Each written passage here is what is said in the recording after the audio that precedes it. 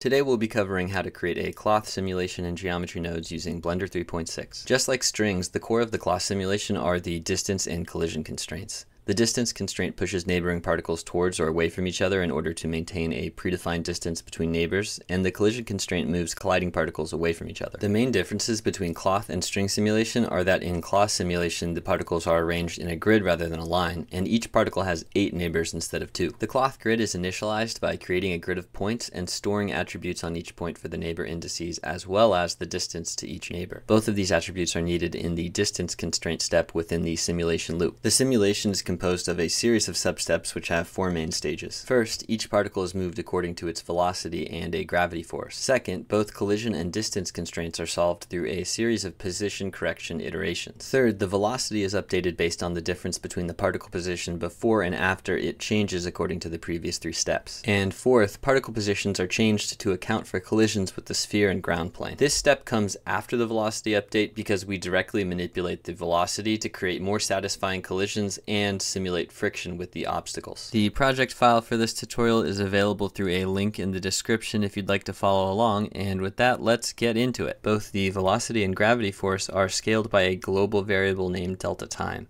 This value is used to control the speed of the simulation within a substep. The accuracy of the simulation can be improved by decreasing the delta time value and increasing the number of substeps. Accuracy improves because the smaller movements of the particles reduce the possibility of them moving through each other, and each constraint runs again each substep, getting more iterations to converge on a solution. The initialization node group starts with a point diameter value and calculates the number of vertices needed for the grid mesh primitive node to output a grid with vertices spaced out by the point diameter value. It then creates this grid and converts it to points with the radius set to half the point diameter. Then the store neighbor indices and distances node group stores the neighbor indices and distances as attributes, and then we create an attribute called initial position for mapping textures in the cloth material.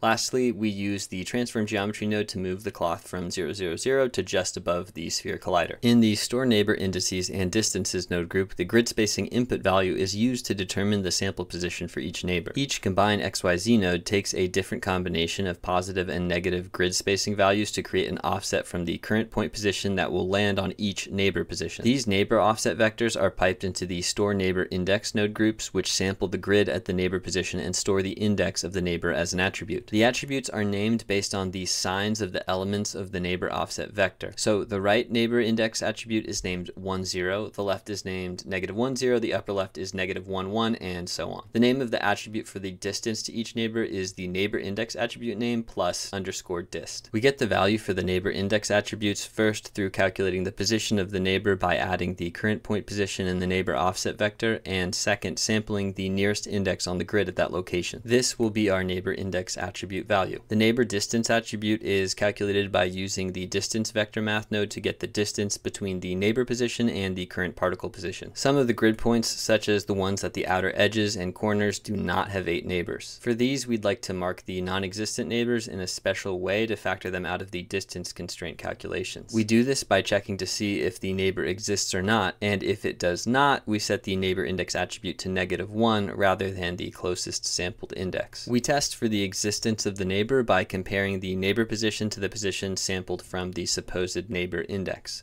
If the distance between the neighbor position and the sampled position is 0, then the neighbor does exist. If the distance is larger than 0, then the offset brings us somewhere where there's no grid point and the neighbor does not exist. Moving on to the simulation loop, we have a series of substeps. Each substep stores the last position of each particle in an attribute for use at the end of the substep to calculate the new velocity, moves each particle by its velocity vector, adds a downwards force for gravity, solves the distance and collision constraints, updates the velocity based on the difference between the current position and the last position that we stored at the beginning of the substep, and handles collisions with the sphere and ground colliders, directly augmenting the velocity attribute to simulate friction and create nicer collisions when the sphere moves. The store last position group simply stores the position of the particle as an attribute called last position. The move by velocity node group offsets the position of each particle by its velocity velocity scaled by the delta time value. The add gravity node group offsets the particle positions by a small downwards force, also scaled by delta time, and the constraint steps node group performs 4 distance constraints and 1 collision constraint. The distance constraint step works by getting correction vectors for each of the distance constraints between the current particle and its 8 neighbors. These correction vectors are averaged to get the final correction vector, which is used to offset the position of the current particle. Averaging the correction vectors is done by adding them all to each other and then dividing by the number of existing neighbors. The correction vectors and neighbor existence values are obtained in the get distance constraint correction vector node group, which creates an offset vector that brings the current particle position towards the neighbor particle such that the distance between the two particles is equal to the neighbor particle distance attribute. If the neighbor index attribute equals -1, the neighbor does not exist. The correction vector is scaled by this value so that if the neighbor does exist, the correction vector is left unchanged, and if it does not exist, it becomes 0 and no longer affects the average correction vector. Jumping back out, we see how all the correction vectors are added up, and the total number of existing neighbors is found by adding up all of the neighbor exists outputs. And then the correction vector sum is multiplied by 1 over the total number of existing neighbors to get the average correction vector. We then offset the current particle position by the average correction vector, and we're done with this node group. The collision constraint uses the index of nearest node to get the index of the closest particle to the current particle, which is then sampled to get the position of that closest particle in order to get the distance between the current particle and the closest particle. If that distance is less than 2 times the particle radius, the particles intersect, and we create a correction vector that points from the nearest particle towards the current particle with a length of 1/2 the intersection amount. The length multiplier for this step, in this case 0.5, can be changed depending on the simulation. The smaller the value, the less jitteriness is introduced by the collision constraint, but it takes more iterations to minimize intersections. In the update velocity node group, the last position of the particle is subtracted from the current position, and the resulting vector is scaled by 1 divided by the delta time before getting stored as the new velocity for the next substep. We scale the velocity by 1 over delta time in this step in order to make the velocity independent of the delta time value. Since earlier in the simulation we scale the velocity movement of each particle by delta time, if we just took the difference between the position and the last position to get the new velocity, it would have a smaller magnitude or length than it should. Dividing by delta time corrects for this. Both the sphere and ground collision node groups test whether or not a given particle overlaps with the obstacle, and if it does, sets the particle position such that there is no overlap. Each group also removes the part of the velocity vector that is parallel to the normal of the collider surface to produce clean collision interactions when the collider is moving, and then scales the resulting vector to slow it down to simulate friction. The sphere collision node group checks the distance between the particle and the sphere, and if it is less than the sphere radius plus the particle's position is pushed away from the sphere such that the distance is the sphere radius plus the particle radius. We remove the part of the velocity vector that is parallel to the collider surface normal by projecting the velocity vector onto the normal vector and subtracting the projected vector from the velocity vector. This prevents jittery bounces that occur if the obstacle collision step comes before the velocity update step.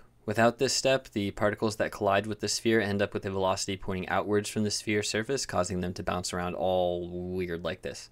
Then we scale the resulting vector to simulate friction. The ground collision node group checks to see if the z component of the particle is less than the particle radius, and if it is, sets the position of the particle so that the z component is equal to its radius. The same normal vector removal as we did for the sphere is done for the ground plane, but here the normal is always 0, 0, 1, so we project the velocity vector onto that. Here the value we use to simulate friction is 0.5 instead of 0.98 for the sphere.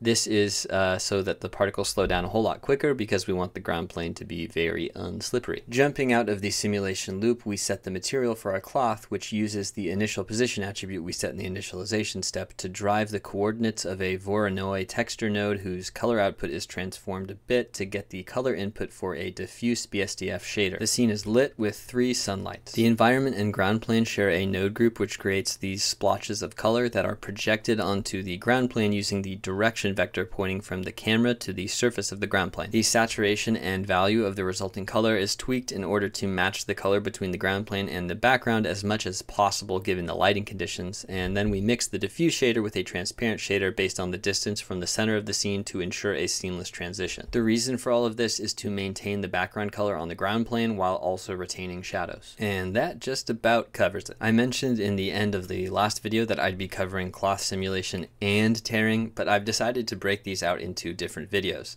So stay tuned for another one covering a couple of extensions to the basic cloth sim. I hope you enjoyed this tutorial. I hope you learned something. And above all, I hope you had fun. Until next time.